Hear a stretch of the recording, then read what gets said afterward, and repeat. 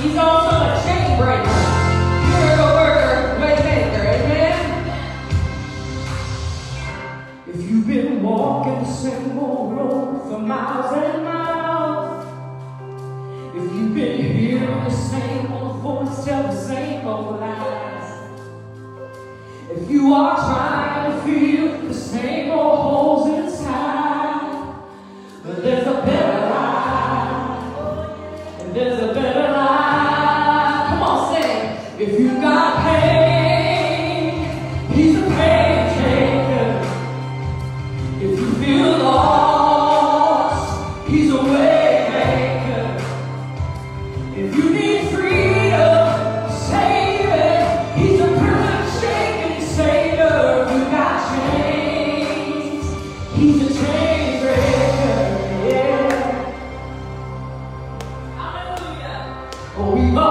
first the light of day, the dead of night. We've all found ourselves worn out from the same old fight. We've all run to things we know just ain't right. But there's a better life, better life. You got faith, he's a pain taker. If you feel lost, he's a way maker. If you need freedom, save it. He's a prison shaking savior. You got chains, he's a chain breaker. Sing it. If you got pain, he's a pain taker.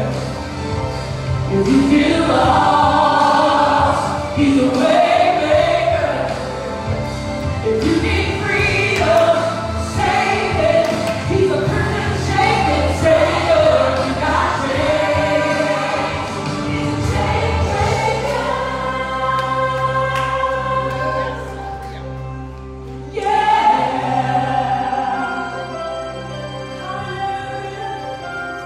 Yeah.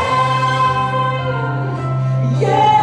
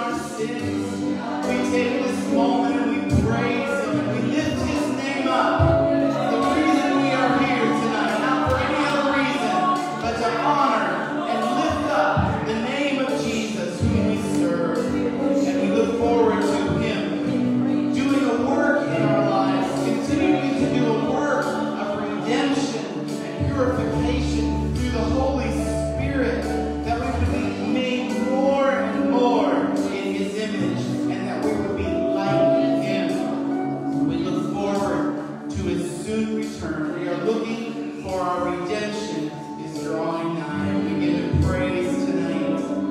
Grateful for His presence that encourages us, that soothes our souls, that quells fear, casts out fear in our lives. Praise the name of Jesus. Can you give the Lord just an audible praise and a loud praise tonight? Hallelujah, hallelujah, hallelujah. Lord, we praise you. We praise you, God.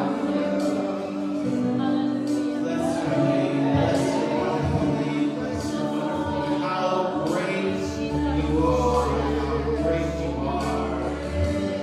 My God, how great you are. Hallelujah. Sing that most a cappella. My God, how great you are. How great you are. One more time. My God, how great you are. How great you are. Amen. Amen. It's important for us to recognize the greatness and the awesomeness of God. Too often we acknowledge the greatness of a situation.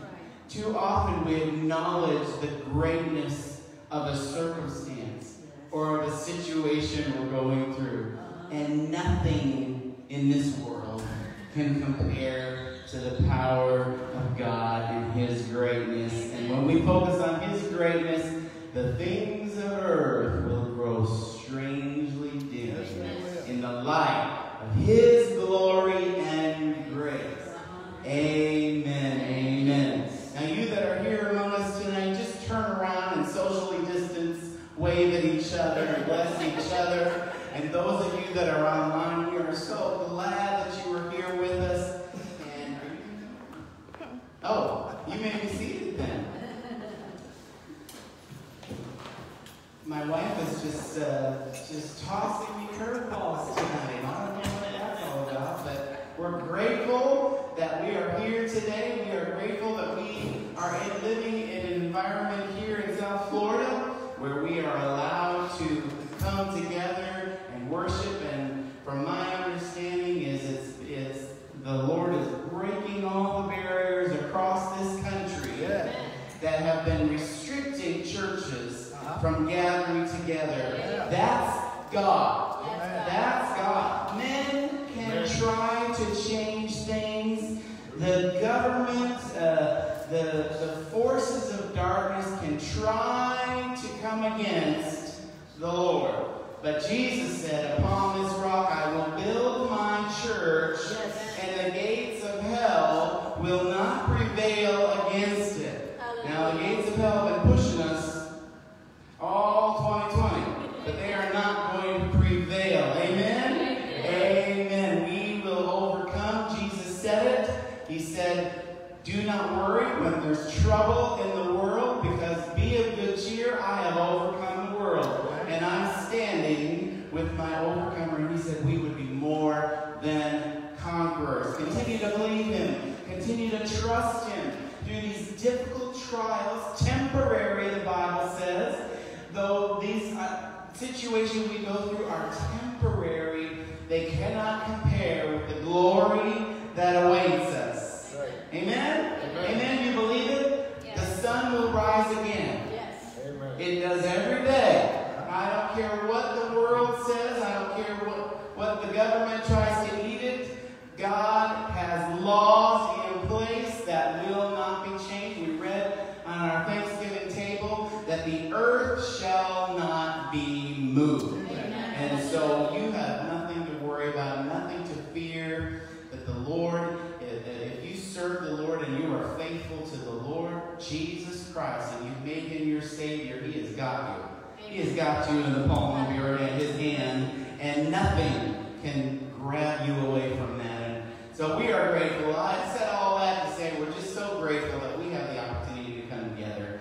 And there were several months this year that we really missed seeing each other face to face. And even though we're kind of masked up and got our shields on a little bit, at least we're together. And we're glad for that. And we are so excited tonight. We're excited this week that after a whole year of not seeing these two face to face, my wonderful in-laws, my wife's parents, Al and Linda Rowan, have come down to South Florida to enjoy this beautiful weather. They have a wonderful family where they are, but we miss them, and we were so glad that they were here with us this week.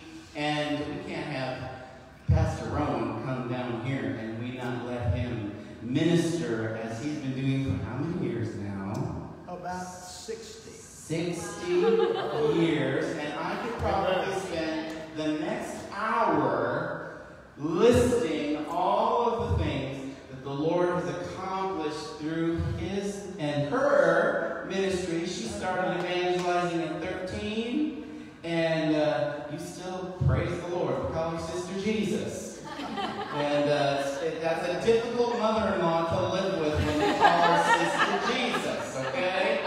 It's hard to measure up. But just wonderful ministry. They've been such an example to me and, of course, my family. And we had the privilege of working together in ministry in Pittsburgh for several years, and it was a great honor and a blessing. But I think the greatest accomplishment that I can thank you for is raising a wonderful daughter. I thank them. They've raised an awesome daughter, raised her to love God, raised her to serve the Lord in the church and the ministry, and I have been the beneficiary of that hard work for 26 and some months, 26 years and some months. So I'm grateful to you. I'm just couldn't be happier to have them as my family. And now I'm going to introduce my wonderful father-in-law, Pastor Al Rowan. Make us feel welcome. You remember these mics with cords, right? It's a long time ago. Hey, man, I'm going to place my water here. Let me just say, while we're getting configured here, they told me I had a little problem with a cord last week, so I'll try to pull that cord up, and then we won't have that problem, possibly. It's great to have been invited here for Thanksgiving by, my son-in-law left himself out of that because he don't want to brag on himself. But we have a great son-in-law. I asked him to do something at the wedding. I said to David, you must promise to take care of my little girl. And he said, I will. And he has done an excellent job. I know she's in good hands. We're happy to be here with Word and Worship. We're happy to be here with all of you. Some of we've kind of met on the internet, and we've seen some of your postings. And I don't believe my grandson. It's good to be here with him too. Darren, sometimes kind of hard to recognize with a mask on. Are you there behind it? You are here. Well, listen, we were able to meet a few of you. Glad to have my niece. How far does she drive? About an hour. About an hour. What part of Florida? Martin County, Palm City. Palm City, Florida. Her husband, Chris, had to work and couldn't be here. But we're happy to have her drive all the way up. And we're happy that all of you are here. We've been looking forward to it. Somewhere I've got some, here they are, some eyeballs. I knew they were somewhere and I was panicking here. I'm looking all around and I kind of got hidden there on the table. Because otherwise I'd have to preach totally by memory and probably could pull it off all right. I mean, I've been doing it for 60 years or longer. I probably could remember something. Amen? Amen. Let's pray for just a second or two, and then let's jump right into this message that I believe God has entrusted me to give you tonight. Heavenly Father, for those watching online, for those that are assembled here in this room, what a privilege. Oh, what a privilege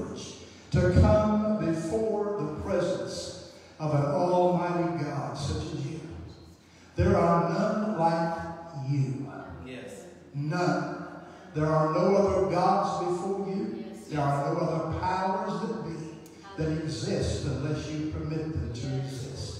We don't have to be afraid. We don't have to be standing here shivering in fear because of what's happening in the world and in our own nation.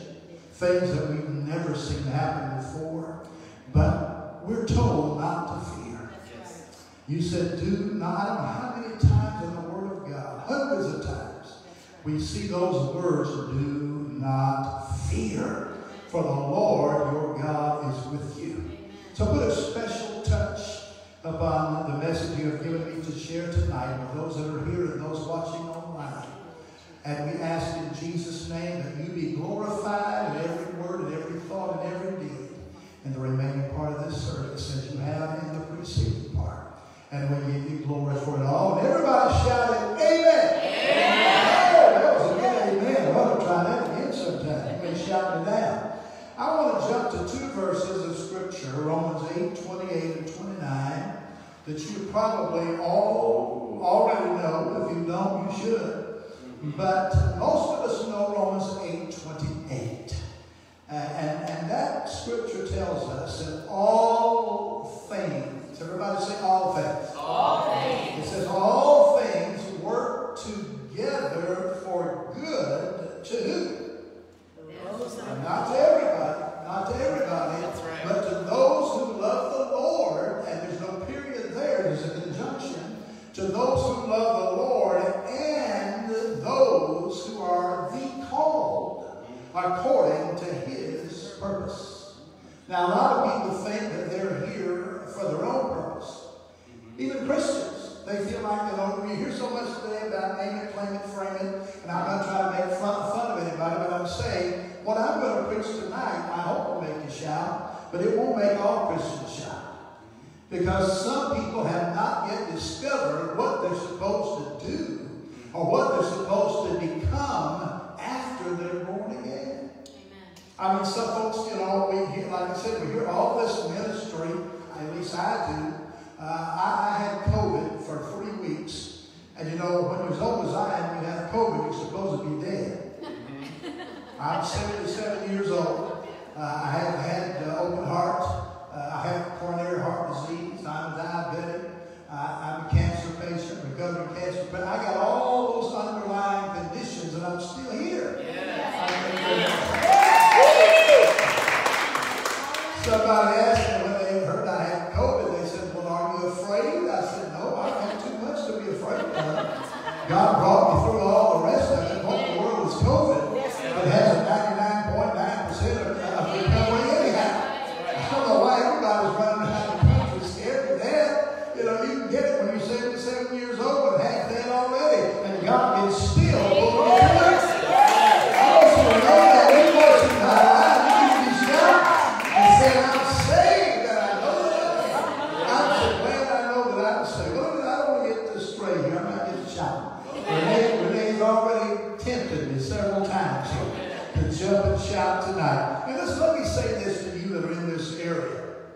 Word and Worship Fellowship, Word and Worship Church, they're a new church just getting started in Delray Beach. I haven't seen the beach yet. I'm threatening to see it before I leave. If I don't, my wife will never forgive me. But this is a new church just getting started. And if I were you, and I were in this area, I would be finding out some kind of way to get to Word and Worship Fellowship. I would say, well, Pastor, are you trying to proselytize from other churches? Yes, I am. I plead guilty to that, and the reason I do is because it doesn't bother me. If someone is being fed, they will not leave the pasture where they're being fed. But if they're not being fed, here's some green pasture right here. Why sit and starve to death in an old dry pasture that has no, you say, well, Pastor Al, are you going to be preaching like that this whole time tonight? Preach it. We're just spreading it right now. I'm really going to stay right here with these two scriptures. Let's look at this. That was the introduction, so you can all relax now. Romans 8:28, and we just mentioned that, for all things work together to them that love the Lord and are the called according to God's purpose. The 29th verse is the one we're not as familiar with as we are verse 28. And it says, because God is omniscient, which means all-knowing, that those he foreknew, he knew who was going to get saved because he's omniscient.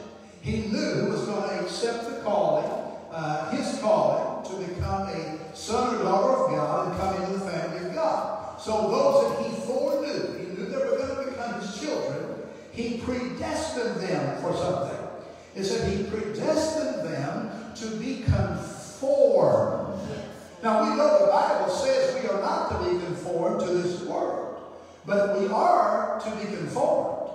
And this tells us what and who we are to be conformed to. We are to be conformed to the image of the Son of God.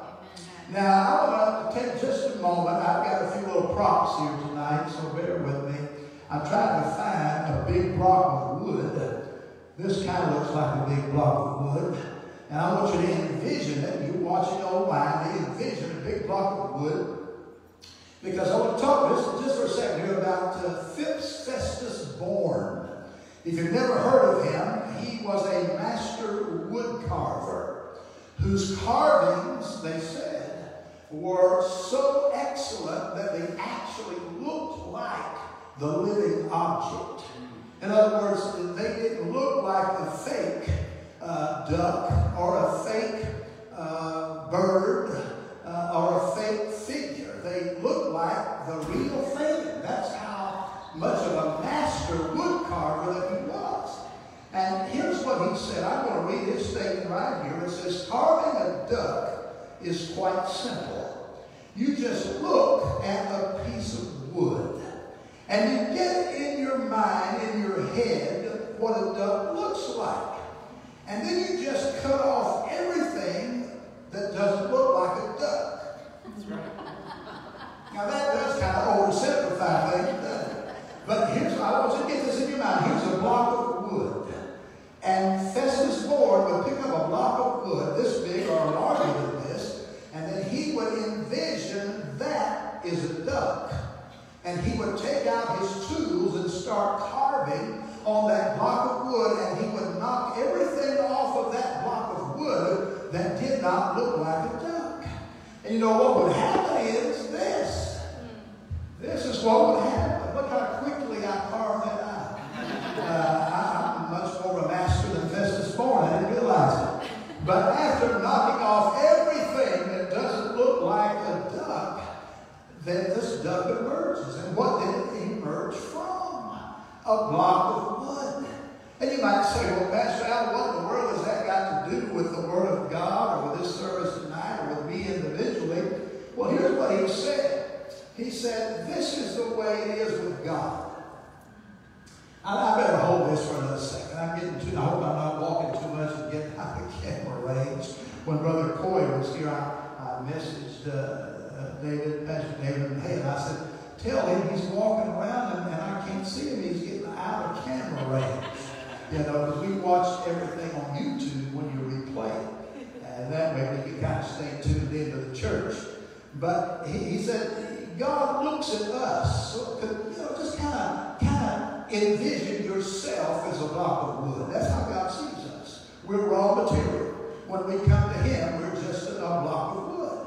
And so after we come to God, after we're born again, God starts knocking off everything on our block of wood that doesn't look like His Son. Amen. Woo! My Lord. Somebody said, oh, keep on knocking, God. Keep on knocking. I said something to Pastor David this week in the house. And I said, sometimes when I think I'm really making progress, then God will knock something else off. And I said, well, Lord, I didn't even know I had that left, Like you ever been sitting in a traffic jam for hours? Yes. Oh my, that's when I really know I'm running short on my salvation.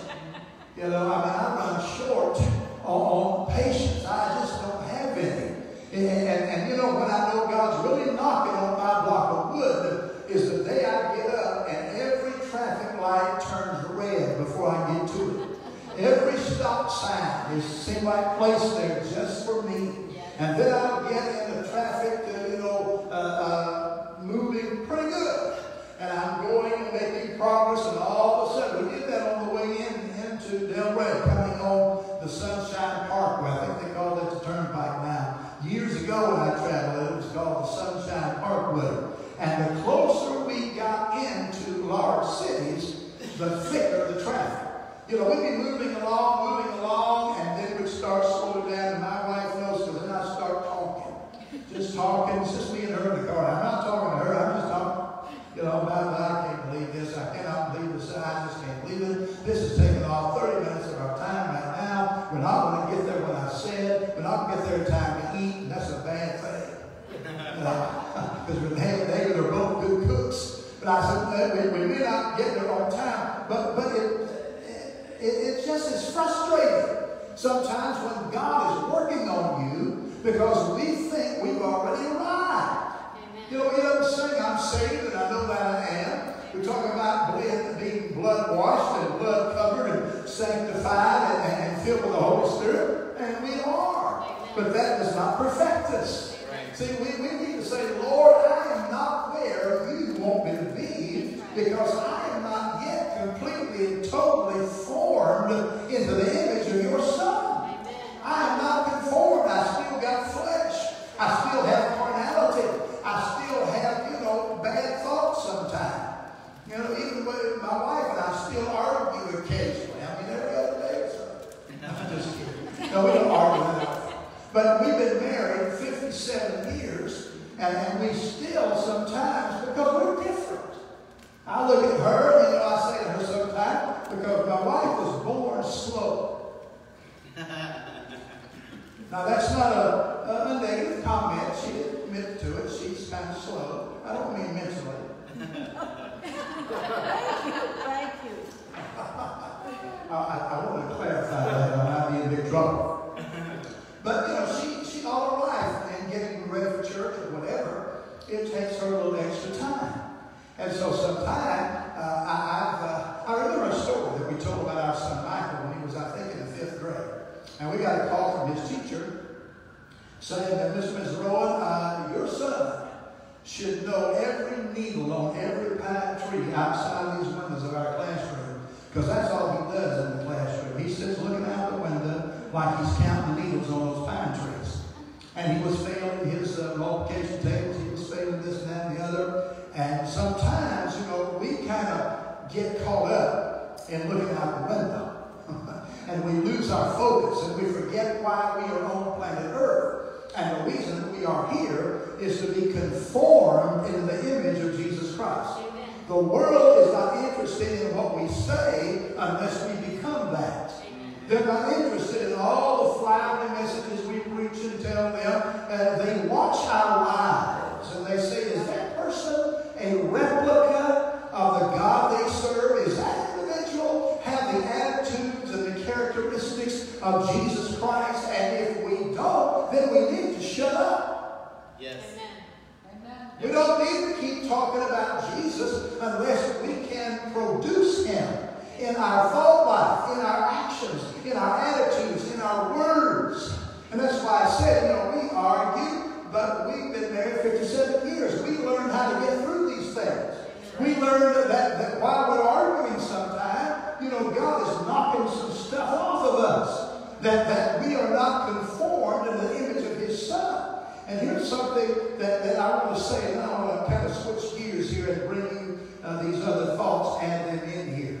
Here's what Mr. Bourne said. He said the first thing that we've got to do is realize when God looks at us as rough blocks of wood and envisions in us the Christ-like man or woman hidden beneath those bark and knots and ugly-looking piece of wood that he started with, he envisions that, and he said, so when he begins to carve away everything that does not fit the image of his Son, we would be amazed to see how beautiful we are as finished sons and daughters of God. Now, Festus Bourne said we'd be amazed to see how beautiful we are as finished ducks.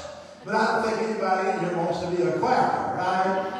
Your aim is not to be a duck, but we are aiming to be sons and daughters of God. And so we should be willing, saying, Lord, I know it is painful when you begin to carve me up. I know it doesn't feel good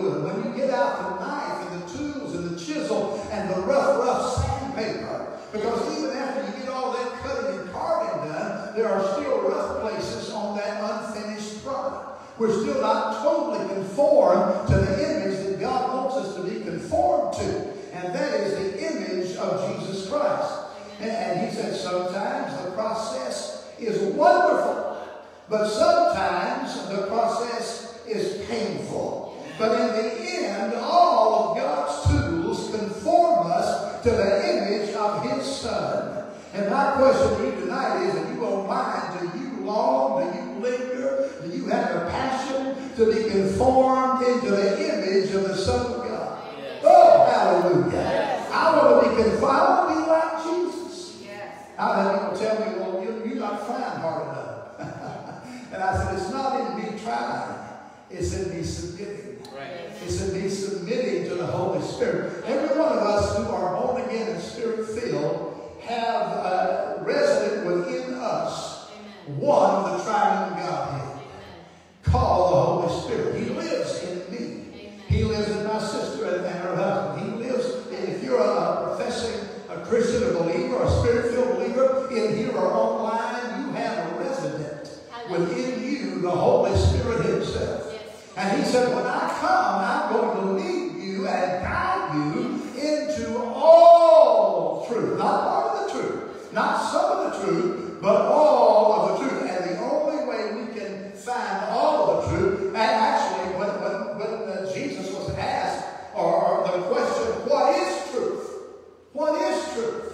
He simply said, I am the truth. Amen. I am the way and I am the life. Hallelujah. So you don't have to look in books to find the truth, unless it's the Word of God, because you have the truth resident within you. He said when he, the Holy Spirit, is come, he will lead us and guide us into all truth. He knows the truth. Yes. Because Jesus is the truth. And so the Holy Spirit is constantly introducing us to the truth, which is Jesus Christ. We can only be godly if we submit. You cannot be godly by trying hard. You can't be godly by fasting and praying. Somebody said, well, what? How am I going to be godly? By submitting, yes, to the Holy Spirit. He's the only one who knows how to be like God. I don't know how to be like God. I don't. I'm carnal, I'm fleshly, I'm selfish, I'm a lot of things. I don't know how to be like God in myself. But when the Holy Spirit comes in, he knows how to act like himself. Yes. He knows how to act like God because he is a part of the Holy Trinity. So he comes in and he's God in us. Amen. The Apostle Paul said, Christ in you, the hope of glory. Yes. Woo, hallelujah. It's just thrilling to think about it. Now I want to move on to something here. You might wonder how they connect, but I think you'll see in a moment. There is a scripture. I was going to jot it down, but I believe it's in the Psalms. I believe it's in the 138th Psalm, where the psalmist said, do not abandon the works of your hands. Now get back and think about that block of wood and how unsightly and ungainly it may look when you first got saved. And you know, even after I've been saved a long time. I was saved in 1958 at a youth camp in Macon, Georgia. I was running from God. My parents had come to God a couple of years prior to that. They had been what I call social Christians. They had belonged to a big Methodist church in our hometown, a very small hometown. I came from a little town of about 1,800 people, 20 miles south of Atlanta. And back in 1957, 56, 58, when I was growing up, everybody knew everybody. You know, it was the county seat. The courthouse was there. And my dad, he ran a business called Bama's Drugstore. Bama because he was from Alabama. He was so much of an Alabama football fan and an Alabama fan that he named my half-brother Bama. I have a brother named Bama Joseph Brother. And he's with the Lord now. But he became a Baptist missionary. He went to Kenya, Africa, and preached. But I'm saying that to become like the person God wants us to be requires submission. Amen. You know, that's a nasty word almost to anybody. We don't want to submit to anybody. We want to be who we are. Right. We do. Mm-hmm. When we get saved and married, that's being saved too, I guess, when you get married and stay. saved. You don't get saved or lose your mind. So why not go ahead and lose your mind and get the mind of Christ and stay married? That's right. And listen, if you're not married, you've gone through divorce, I'm not trying to be negative about your situation. I'm just saying that whatever you've done, God can take that wood and put it back in the hands of God, take out the tools again, and start carving on you again until He's carving you into the image of His Son. Now, I want to make this point because I don't think that we really know how to pray until the Holy Spirit is in control of us. Right. We may know how to read prayers out of a book. We may know how to sing out of it in our sleep, or that type of prayer. But we don't really know how to pray and how to connect to God unless the Holy Spirit is praying through us and in us. And Paul taught that. He said, I know what it is to pray in the understanding, and I know what it is to pray in the Spirit. So we need the Holy Spirit to pray when we don't know what to pray for. When we're all prayed out, and our language is exhausted, and we don't know anything else to say in our native tongue, then the Holy Spirit can start to pray through us. He said, in groanings which cannot be uttered, and He can pray to us right into the presence of God. Hallelujah. Two very important thoughts about prayer that I wanted to weave into this message right now. And that is praying God's Word and praying God's will. I hear a lot about praying God's Word. People will get the Bible down and they will just start praying Scripture. I don't find anything wrong with that. But we need to, before we pray God's Word, we need to find out His will. Right. Then we'll know what kind of word to pray. We'll know what kind of scriptures to insert. And then we can become, you might say, aligned with the Word of God when we're praying. And then we'll be praying in God's will. So praying God's Word and praying God's will is key in the life of every believer. The written Word never, ever contradicts the voice of the Holy Spirit. That's right. And the Holy Spirit never, ever contradicts the written Word. That's right. The Bible said the Spirit and the Word must agree. They must come together. Now, I've had some say to me through the years, well, Pastor Al, I don't care really what you say that the Word says because I know the voice of the Holy Spirit. Now, that's a stupid statement. Yeah. But people have said that. And they told me through the years, I'm hearing from God. And I said, well, the Word said, well, I know you say the Word says that, but I'm hearing the voice of God. I said, no, you're not, unless it aligns itself with God's Word. You're hearing a voice, but it's not God's voice. Right. Don't you understand, you believers watching online, and those of you here, that God is not the only power operating in the supernatural realm. That's right. There are demons and there are demonic spirits that are also operating, and they all try to mimic God. Yeah. They don't come out dressed like Lucifer with a pointed tail and horns and a pitchfork. That's not how they look. They come out as angels. They come out as messengers of God. They want to deceive you. And when Jesus was asked the question by His disciples in Matthew 24 and other places, they said, Lord, how shall we and when shall we know? What's going to be the sign of your coming and the end of the world? Or the end of the age. The world will never end, but the age will end. When will we know that the end of the age is coming? The very first thing He said was, take heed that no man deceive you. We always go around, no, men are deceiving us today. Some of them call themselves politicians. Some call themselves preachers. Some of them call themselves friends. But we can be deceived by friends if we don't have the Holy Ghost and have Him really tuned up in our life.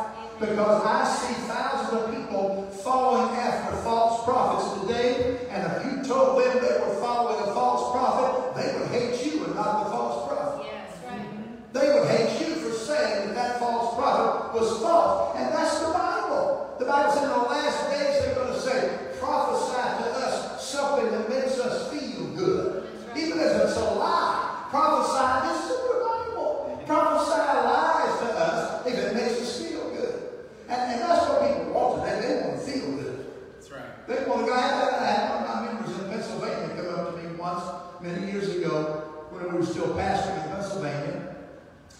said, you know something, Pastor? He said, for the last 3 or 4 weeks, I've been leaving church feeling worse than when I came. And he said, I think you need to really seek God about what you're preaching. He was one of our board members. He was important. I loved it. Still do. We're still good friends. But I said to him, brother, I called his name, I said, brother. He said, I just feel like you're preaching condemnation. And I said, are you sure that you're not confusing the word conviction with condemnation? I said, condemnation comes from the devil.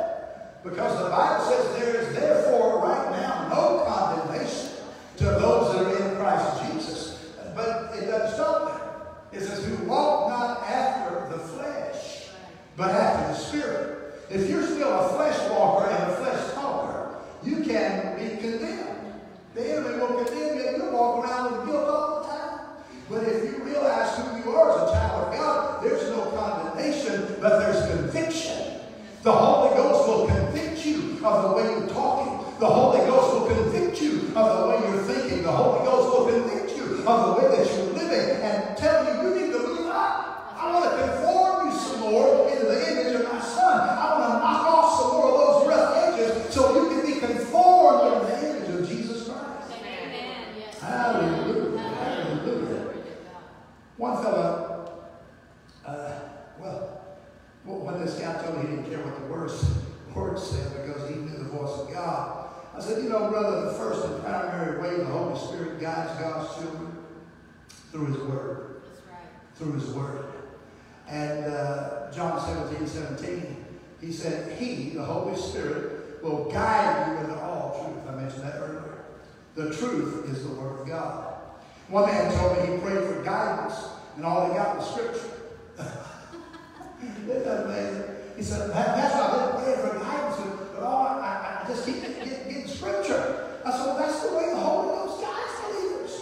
He does it with His Word. You're going to keep getting Scripture, I hope, because that way you'll know it's God's voice and not a satanic voice or a deceptive voice or your own voice. It's the voice of the Holy Spirit. He's giving you that guidance.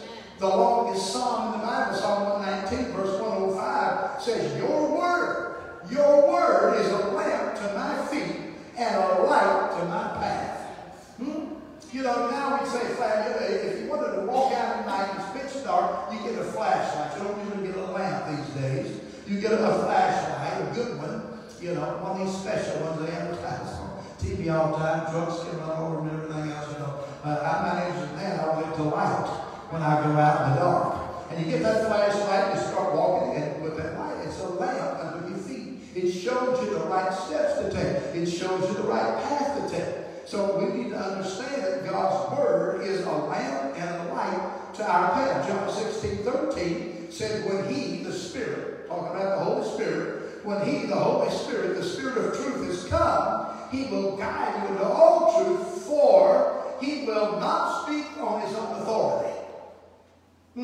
But whatever He hears, He will speak, and He will show you things to come that's pertaining to the new covenant. And He said, and let me just insert this, the Holy Trinity never contradicts one another. That's right. Amen. Yes. Deuteronomy 6:4 said, the Lord our God is one.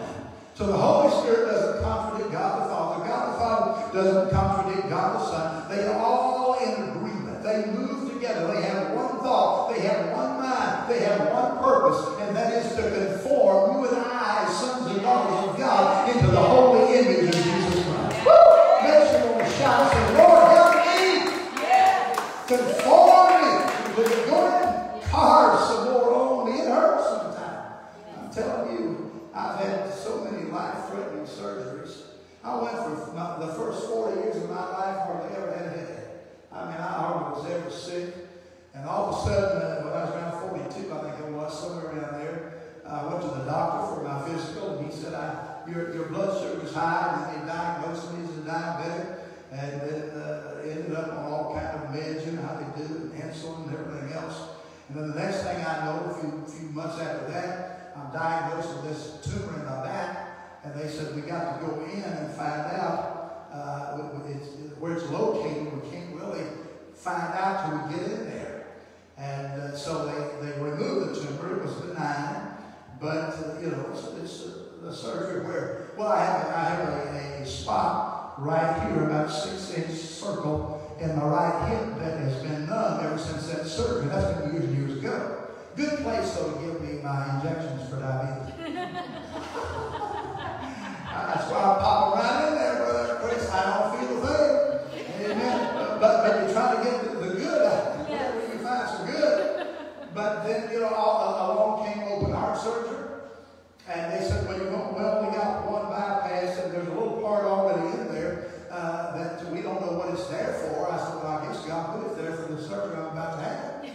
Because they said, we can take that, and then you don't have to have a pig valve or this, that, and another. That's in, and they did that. And I came to the open heart surgery, and then I became a cancer patient. I have had 5, I think it is, melanoma surgeries. I've had the portion of my middle of my right lung removed. After that, got all done. I'm thinking I'm coming out of recovery. Took me a good, 3 months almost to get through that lung surgery. I recuperated from open heart surgery quicker than I did lung surgery. And I'm trying to get through it. I think I'm going back for my follow-up appointment to the doctor. And she comes in and she says, I've got some bad news for you. And I thought, oh, Lord, that's all you people ever give me.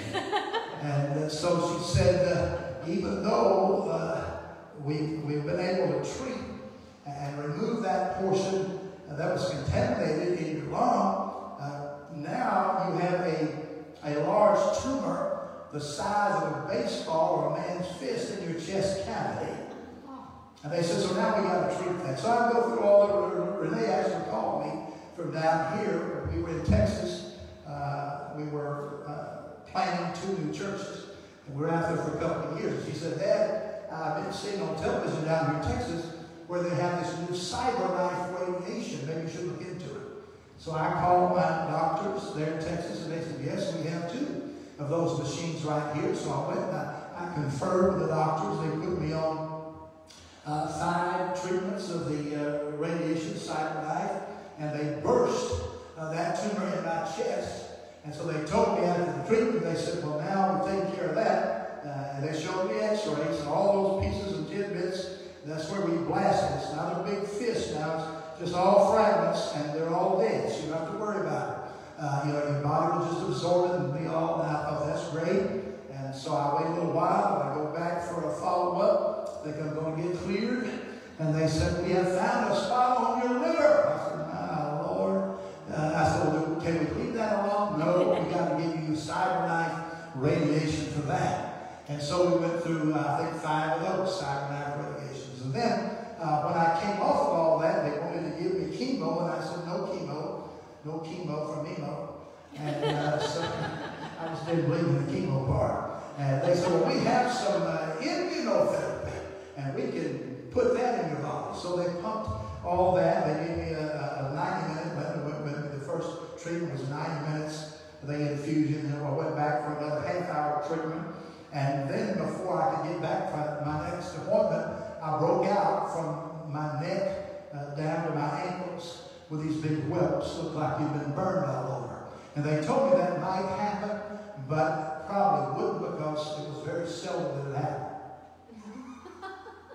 Thank you, God. That's what I said to the Lord. I said, Lord, why am I the one? Why am I the one? And that's very few that get this reaction. And now, you know what I learned to say through all this? Why not me? Am I special? You know what the answer to that is? I'm special. That's right. And so are you. Because we're God's children. Amen. The Lord was carving on me. I don't always like it, I'll tell you that. I didn't say you'd always like it. But if you learn to submit to it, you will be the victor. I walk closer to God right now than I've ever walked in all the years of my life. Praise the Lord. And I'm thankful for it. Yes, amen. I'm thankful. Yes. I look back at all these things, and I don't ever say,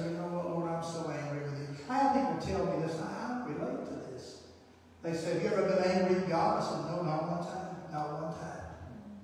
I have not always understood God. There have been times I have said, why? And if you say why, you're not trusting. Because the word trust means unquestioning belief. That's right. Wow. How many times have we sung, "'Tis so sweet to trust in Jesus"? Why, Lord? Why did you? We're not really trusting because we're asking why all the time. When you start saying, Lord, not my will, does that sound familiar? Yeah. Who said that? Jesus. Jesus himself. Lord, not my will, but thy will be done. And before that, his own earthly nature cried out to his Father and said, Father, if there's any other way, take this cup from me. I do not want to drink it. But he ended that prayer by totally submitting to his Father and saying, nevertheless, it's not what I want.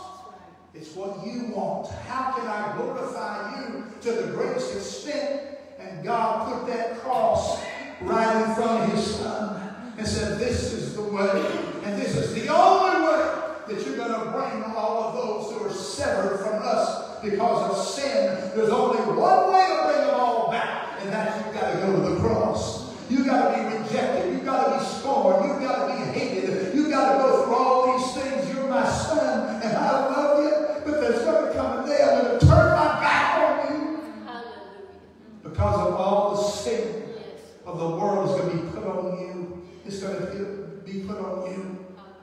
My whole point in saying all that is submission. I want you to leave here tonight and hear this message over the internet and leave with this thought that submission to God is what I'm aiming for. 100% submission to that Holy Spirit that resides in me and lives with me. Have I got there yet? Ask my wife. She'll tell you the truth. And I'll tell you the truth as far as I know, see, because I don't think like her. And she doesn't think like me. So when I might say to her, well, don't you think I'm doing a lot better in this area? She doesn't always agree with me. You know, sometimes she says, she don't even sometimes say I'm doing better. She just looks at me. With that same look she got on her face for a moment, and kind of smiles, you know, as if to say, you know, you can work a little harder. You can work a little harder there. And I want to. Let me get to this. I hope I'm not going too long. My grandson has given me strict orders on how long I can preach and how long I can stand. So I'm going to try not to keep it too late. How many have ever been asked the question, is it always God's will to heal? Mm-hmm. Yeah. I'll think that over for just a second because I'm going to answer it for you. Is it always God's will to physically heal? I'm going to answer that with a yes, but with a big if. Yes, if. If what, Pastor? Yes, it's always God's will to physically heal if you recognize death as the ultimate healing. That's right. Yeah. People say, I don't know, if I'm going to be healed, I'm going to die. You're going to die. Yeah. Just it's a victory. put that in your pipe and smoke it, as old they used to say when I was growing up. You're going to die. It is appointed unto man that wants to die. So we're going to die if we live long enough, or we're going to be raptured. That's right. Did you know that even if you're raptured, you die? Mm-hmm. You go through what we would call metamorphosis. It said you shall be changed in a moment, in the twinkling of an eye, but you've got to be changed because this body is mortal. Mm-hmm. So it has to put on immortality. It has to die. So it'll go through that. And my brother, who's with the Lord, he would call me many days. And he'd say, well, it could happen today because he wanted to be raptured so bad. He was 90 years old when he did pass on. But he'd call me and say, hey, you know what? He called me Junior. He'd say, Junior, it could happen any minute. And I'd say, yes, it could. He said, don't you want to go? I said, I am going. He was a Baptist, so he thought there was no way he could miss it. I'm just teasing. We're in a Baptist church. Lord, don't strike me. But if you recognize death as an ultimate, let me give you this scripture. I'm hurrying there. Don't worry. 1 Corinthians 15:26 says this. The last enemy to be destroyed is death. Right. So it is an enemy. Death is my enemy. It's your enemy. It was the enemy of Jesus. But he conquered it, didn't he? And so how did Jesus conquer death? He went through it and came out resurrected. And if we die, it'll be the ultimate healing, because then the body we come out of the grave with or raptured with is going to be an immortal, uncorrupted body. The Bible said corruption shall put on incorruption, and mortal shall put on immortality. Amen. And death will be swallowed up in victory. Amen. See, that's what you shout right there. Yes. Death is our enemy, but believers in Christ, and I'm going to try to end right here with this thought. Believers in Christ should live with eternity in mind. Amen. Not with everybody remember E.B. Hill, Dr. E.B. Hill. He used to preach on TV all the time. He was one of Paul Crouch's favorite preachers, pastored in Los Angeles for years. And Dr. E.B. Hill said, you should write temporary on everything you own, including your body. Your house, your automobiles, your bank accounts, your wealth, and when you look in the mirror, you write temporary right across your head, because this body you're living in is temporary. It's all temporary. Everything we see and touch is temporary. What we don't see and touch is eternal. Amen. That's right. That don't make everybody shout, but don't make us shout. That's right. You know, I mean, we're the people of God, called by His name. Praise and once you get this in your mind, it frees you. Yes. Amen. It frees you. I'm not afraid to die. Mm-hmm. When I was, I'm not necessarily afraid, but I never thought about it much. You know, when you're healthy and everything's cruising along, you don't think about dying. You think about living. That's right. Mm-hmm. But then when you get diagnosed with all these life-threatening diseases, and actually they come out and tell you, what you have here is probably going to kill you. They didn't use those words. But they said, what you have with this melanoma, even if we surgically remove it, it is going to come back.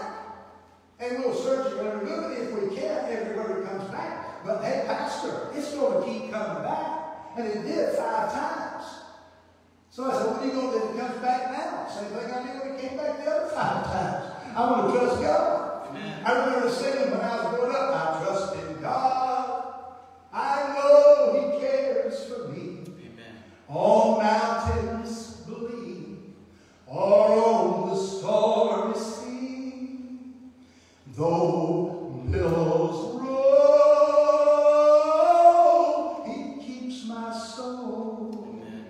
My heavenly Father watches over me. Now, I'm going to my daughter, my character.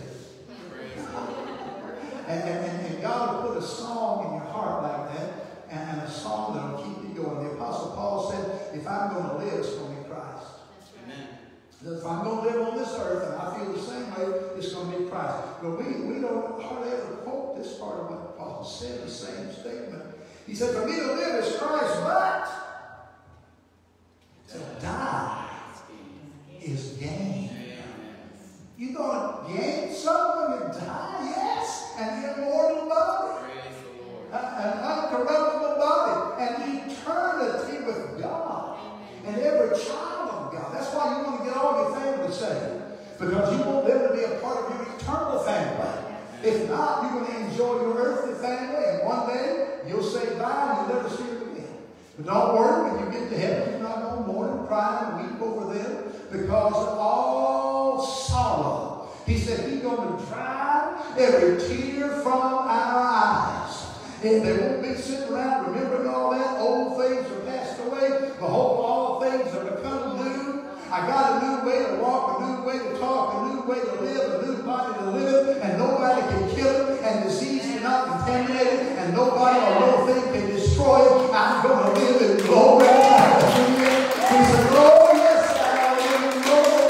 By and by, sing it with me. I'll tell and sing the story of there on high, there with my dear Redeemer, no more to die. Oh, yes, I'll live in glory. By and by. Now, if I don't quit there, I ain't going to get you home in time. So let me give this last thought. I had a lady, her name was Sister Williams. Renee will remember her. Paul Williams' mama. And she came up to me one Sunday morning, and she said, Pastor, can I have a word with you? I said, sure, Sister Dolores, anytime. So I put my arm around her shoulder. We're standing down at the altar. And she said, Pastor, I want you to quit lying to us. My Lord. I said, what? I don't lie, Sister Dolores. I wouldn't lie to you. I wouldn't lie to anybody. She said, well, you lie to us every Sunday. When you say, I'm closing now.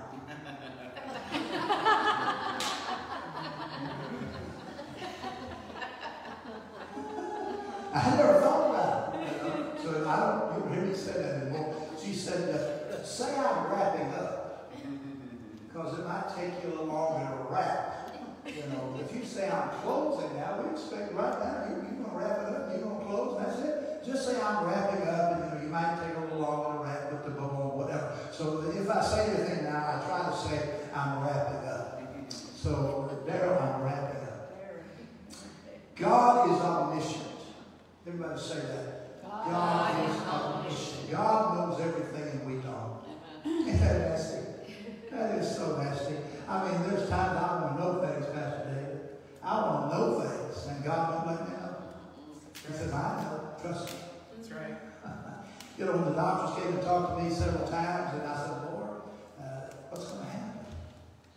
And he never told me what was going to happen. He just said, I know. Trust me. David said, though I walk through the valley, I've been there a few times, of the shadow of death, I will fear no evil, because you're with me. Amen. Your rod and your staff comfort me. Praise the Lord. I love this one. You prepare a table before me. Where? In the presence. With my enemies looking on. The enemies watching me, Chris. And I'm sitting down at a full table. God prepares a table before me in the presence of my enemies. You anoint my head with oil. I'm anointed. So are you. My cup runs over. As a matter of fact, I threw my cup away because I have a river inside me now. There's a river of life flowing out of me. I don't want to measure God in a cup or a bucket or a barrel. I got a river on the inside. Romans 14:8. But when I said God is omniscient, knows everything, we got to understand our life does not involve just us. My life does not involve just me.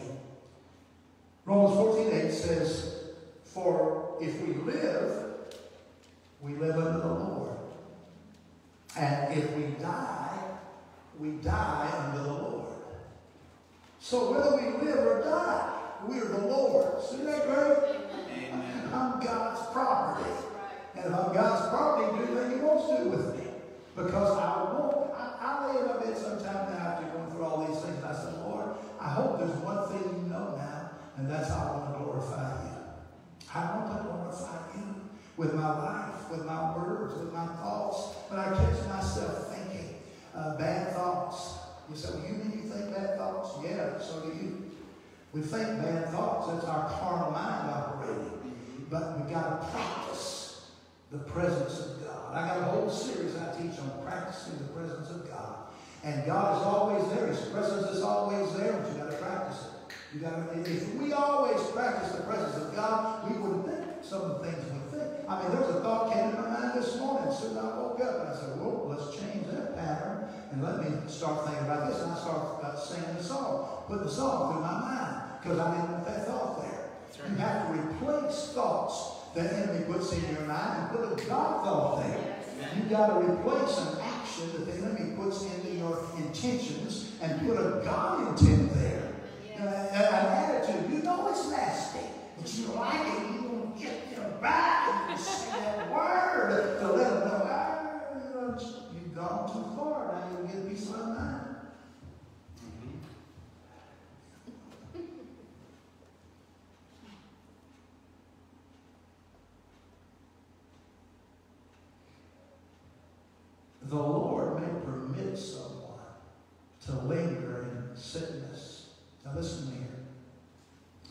because he's bringing about his purpose in multiple situations. God's purpose is not to save our temporary dying bodies. Right. It's not his purpose. It's to save our eternal souls. You remember Gail Dixon, honey? Gail's daddy was an alcoholic, and he'd get saved every so many months. He'd get saved, and then he'd get drunk as a skunk again, and he'd go back out, and he would carouse. Gail's mom and Gail came to my wife and said, "Pray." I just called him Brother Stevens. I don't remember his first name. Pray that he will come to God and stay with God no matter what. And when they came and asked me to pray, I said, "You sure you want to pray that prayer?" They said, "Oh yeah, we want him saved no matter what." And God saved him, and he died. Never got drunk again. He couldn't. He didn't have nobody to get drunk because God answered that prayer. They said, "We want him saved no matter what." God, omniscient, saw the future and said, "This man is not going to stay faithful to me. So the next time he makes a choice to come to me, I'm going to receive him and then I'm going to take him on home." Amen. God knows best. So don't question God when he moves the way that he moves. And my last and final thought is this. I am wrapping up. This is the last wrap. Put the bow on that. Now watch it carefully there. Johnny Erickson Todd. Anybody ever read her book? Saw her movie? Totally healthy teenage girl, had a diving accident, became a paraplegic for the rest of her life. We've met Johnny. She came to Albuquerque, Pennsylvania. A beautiful person. So many handicapped people attended that meeting. They sitting all around the front looking at her like little birds looking at a mama bird. Why? Because they knew she felt what they felt. She understood what they were going through. And the Bible says Jesus is touched with the feeling of our infirmities and has compassion on us. See, we can have sympathy, but he has empathy. He feels what we feel.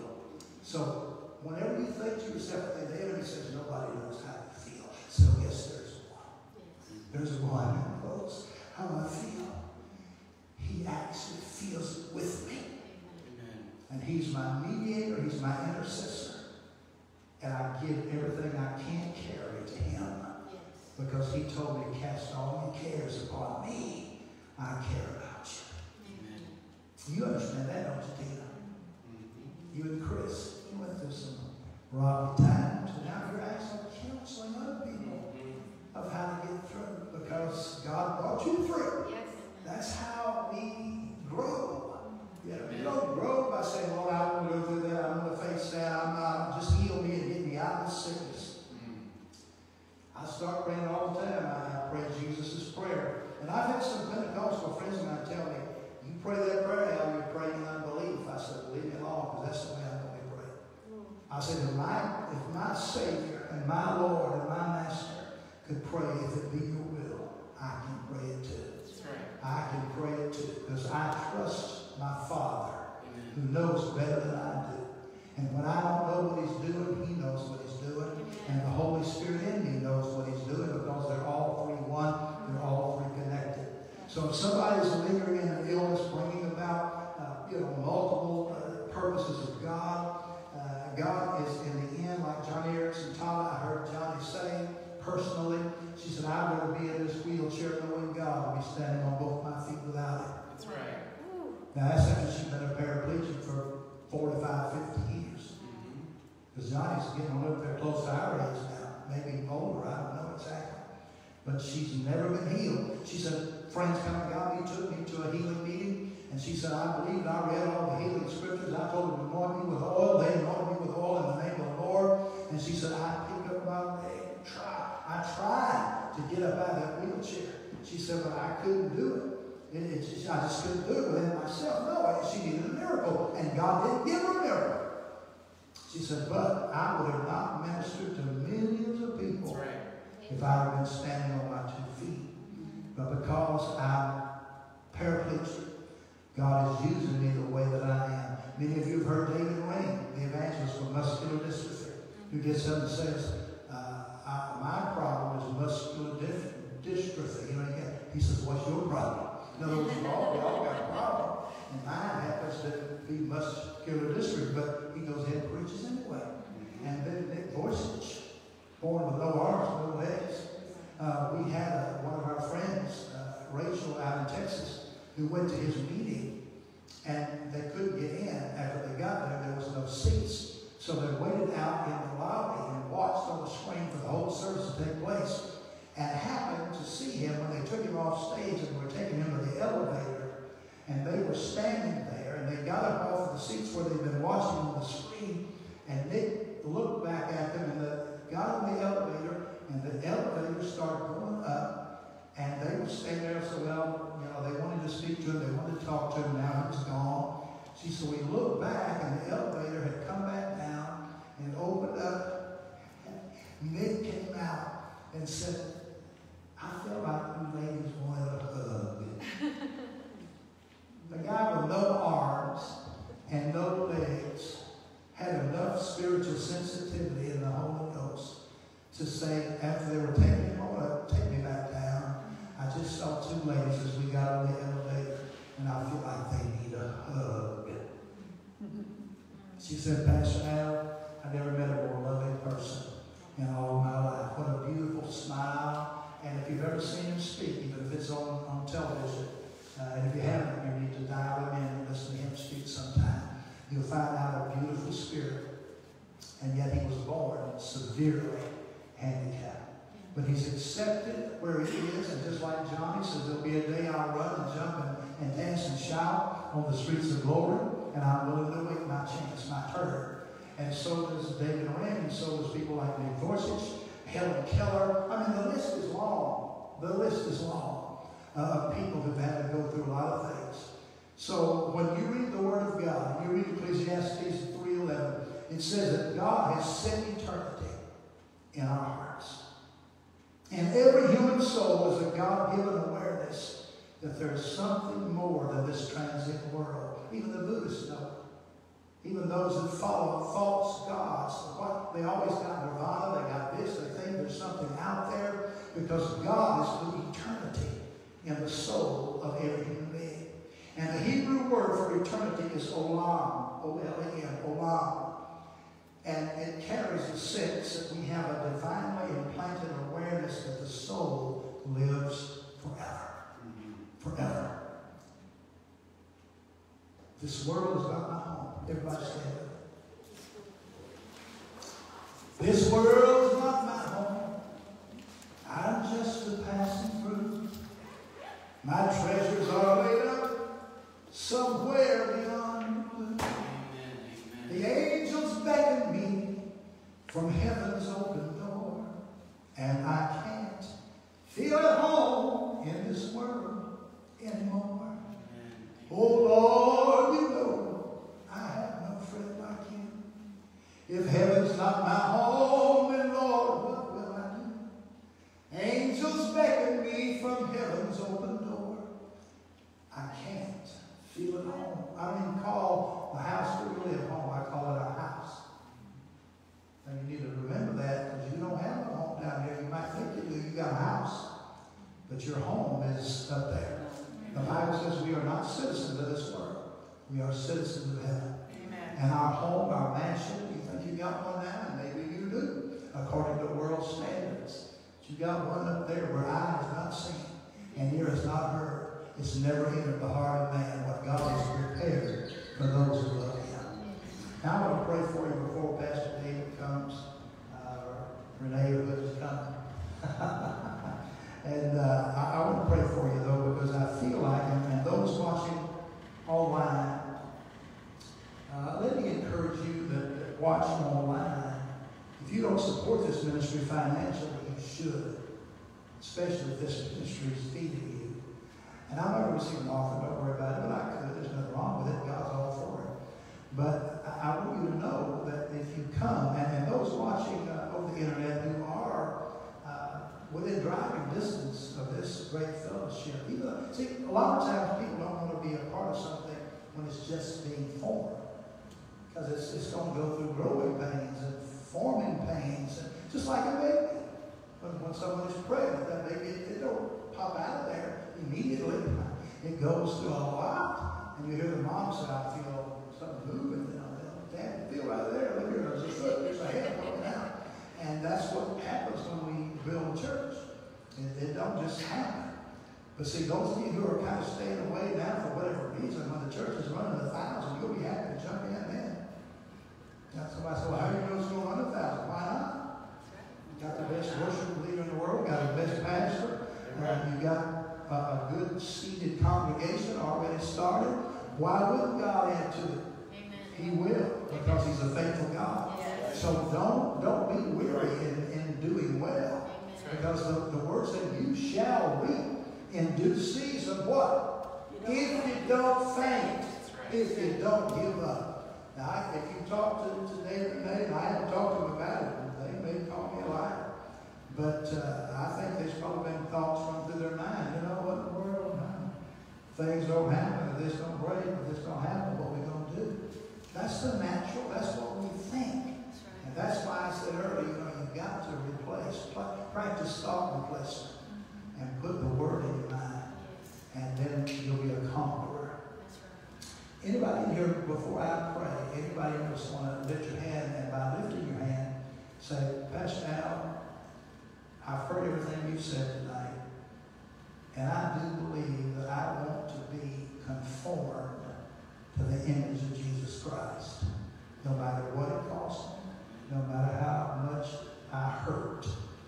Now, if you don't mean it, don't raise your hand. But if you mean it, raise your hand. I want to pray for you. You that are online, I want to pray for you. If you want to be conformed to the image of Jesus Christ. See, some people are afraid to raise their hand because it's not easy. It's not easy.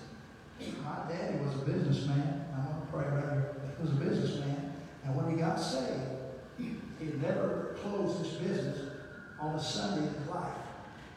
It was his biggest money-making day because we were the only person out of the town that was open. So everybody came to my dad's families on Sunday. And God dealt with him about closing his business. And we lived up over our business, and the back part was our home. And my mother told the story, and I was still at home then. I was 12 years old when they came to Christ. I wasn't a Christian for 3 more years. I fought them. I thought they were lunatics when they really got saved. You know, because back then all Pentecostals were legalists. See, let me see here. Yeah, you couldn't have wore that ring back in those days. You couldn't have wore all that jewelry. Look at all the fancy jewelry. Even you got some jewelry on, so you would have been. Now, listen, we raised that way. We don't raise that way. And that was, it was never sin. It was legalism. But we didn't preach that. We teach that. Now we know better. Now, that doesn't mean we're going out here and set up a store. We don't do that. Actually, we serve God. But I want you to pray with me right now. Right now, everybody here. Father, I thank you for the privilege, the invitation to come here and speak to these people and those online as well. Your word, I love it. Lord, there's nothing like your word. And when the Holy Spirit in us starts revealing your word, it's a beautiful thing. It gives us stature. It gives us maturity. And we can begin to help other people and not always be concentrating on what we need. We can reach out and help others in need. Because that's why you put us here, to be like your son.